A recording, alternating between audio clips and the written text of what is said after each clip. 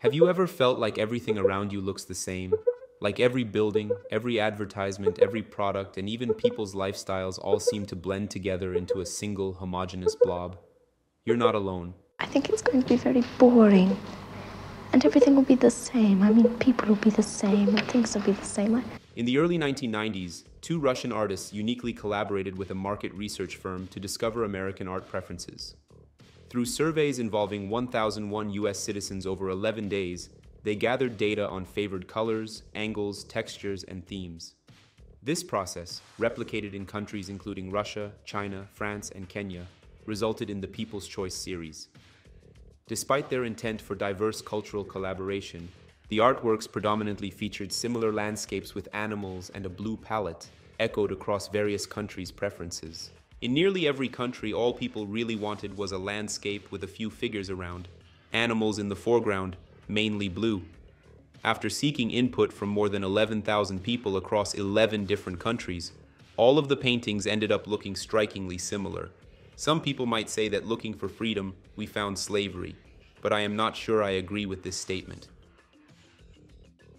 Coming up with something entirely new is harder than ever these days, thanks to the internet's treasure trove of inspiration.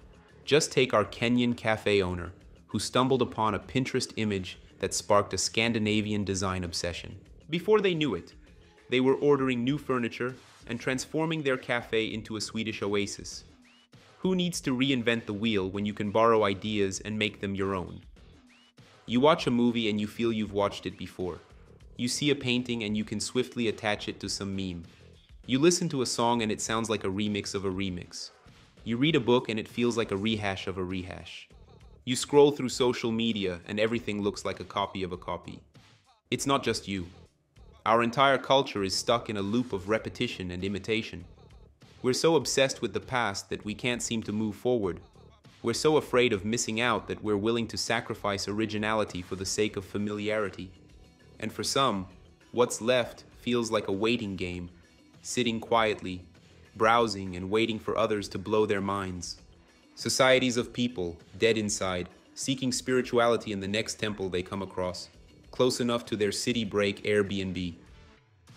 While Airbnb aims to offer a glimpse into the genuine lives of locals, many listings across various global destinations have begun to feel virtually indistinguishable, with only the surrounding cityscape differing between properties in cities as diverse as New York, Tokyo, Buenos Aires, Vienna, and Madrid.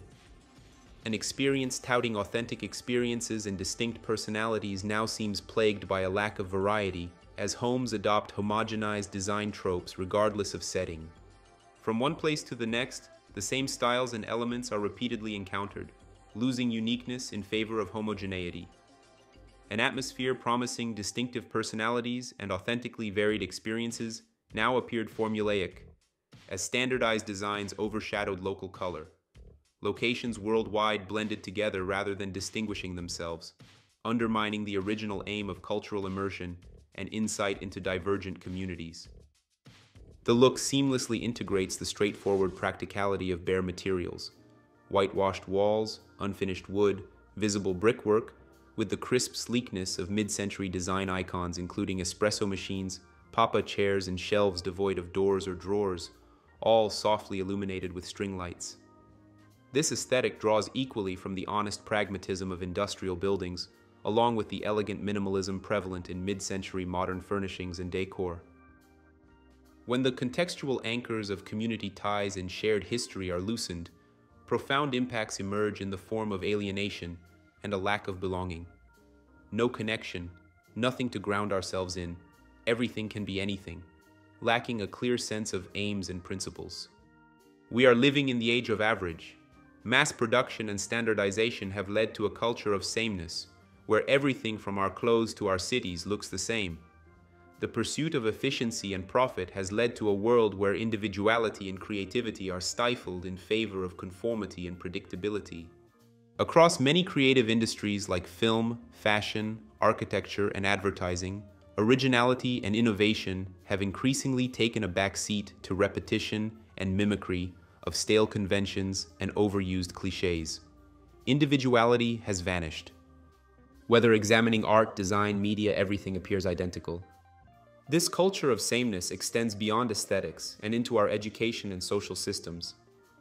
The education system is geared towards producing obedient workers rather than critical thinkers. The result is a society that values conformity over innovation and creativity, leading to a culture of mediocrity. But it's not just the average that's becoming ubiquitous. The rise of premium mediocrity is a phenomenon where luxury goods and experiences are increasingly accessible to the middle class.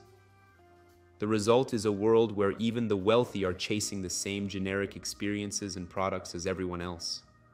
The pursuit of the good life has become so commodified that it's losing its meaning.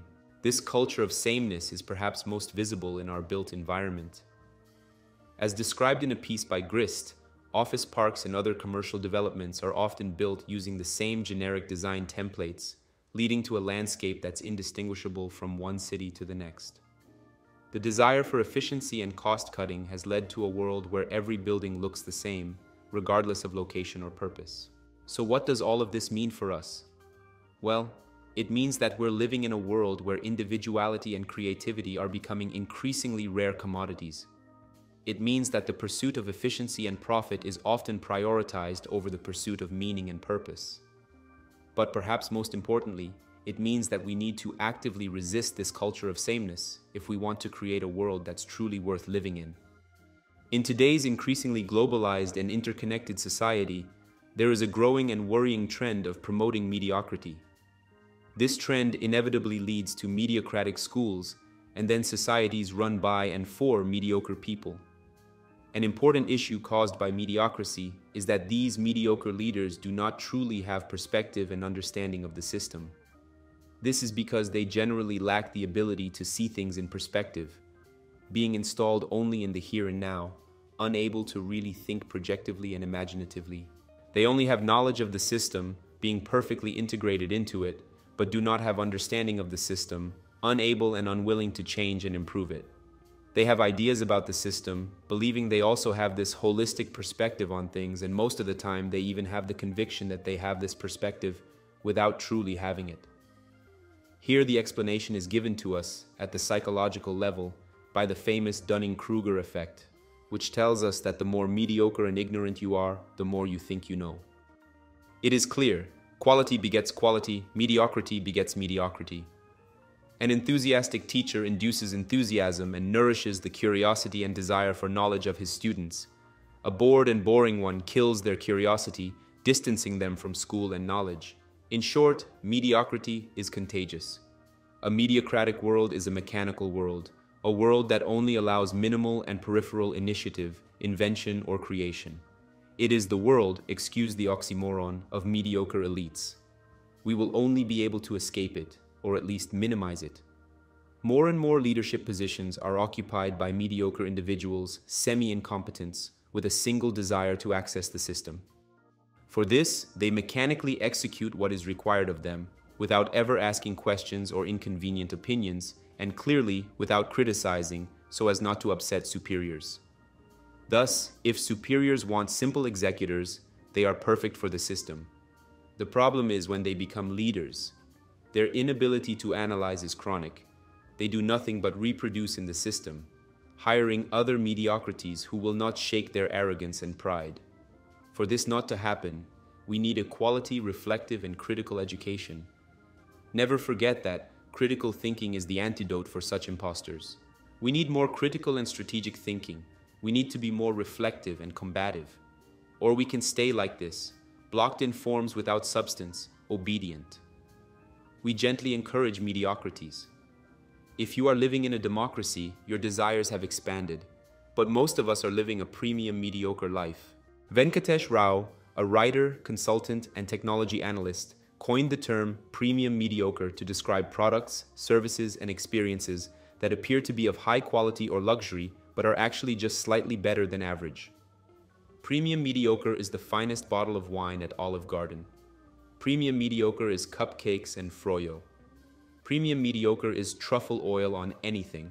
Premium mediocre is cruise ships, artisan pizza, Game of Thrones, and the Bellagio. Premium mediocre is food that Instagrams better than it tastes. Premium mediocre is Starbucks Italian names for drink sizes and its original pumpkin spice lattes featuring a staggering absence of pumpkin in the preparation. Actually, all the coffee at Starbucks is premium mediocre. I like it anyway. Mediocre with just an irrelevant touch of premium, not enough to ruin the delicious, essential mediocrity. What should we do? We must curb the influence of large financial entities that forge ubiquitous yet character-depleted environments primarily aimed at commercialization, commodifying the uniqueness of locales. If left unchecked, homogenization will continue to spread like wildfire, reducing all places to indistinguishable replicas resembling nothing of real substance or original appeal. To protect vivified community spaces from being flattened into fungible assets stripped bare, intervention is needed to maintain diversity and a sense of indigenous belonging now increasingly under siege by all-consuming forces of sameness. But here's the thing, creativity is not a finite resource. It's not a zero-sum game. Just because something has been done before doesn't mean it can't be done again, in a new and different way.